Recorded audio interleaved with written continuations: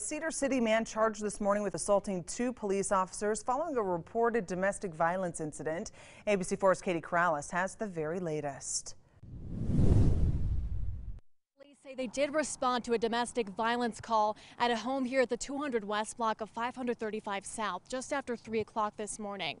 Officers say the man was intoxicated and immediately became very aggressive when he saw them. Domestic violence calls are dangerous, especially with its alcohol fueled. When authorities arrived, a man said his roommate, later identified as Antoine Kente Rainey, had thrown his girlfriend to the ground, causing head and shoulder injuries. Officers say Antoine was enraged by their arrival and refused to tell them his name. When they tried to take him into custody, he started backing up towards his bedroom, and they yelled for him to stop. But the suspect allegedly took off running towards his room, where authorities chased after him. Police say he slammed the door on one officer, swinging it on his shoulder. They're volatile situations where anything can happen, especially when a suspect flees back into a home. Antoine then swung at that officer with his fist and elbowed another policeman in the jaw. Law enforcement said they would taser him if he didn't comply, and he again resisted arrest. So officers deployed their taser to take him into custody. If he was to retrieve a weapon that may have been in that bedroom, there's a lot of unknowns, especially when you're dealing with someone in their home, in their bedroom. They're one of the most unpredictable cases that officers respond to.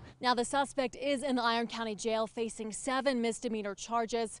Police say luckily the 2 officers involved are in good condition. Reporting in Cedar City, Katie Corrales, ABC4 News.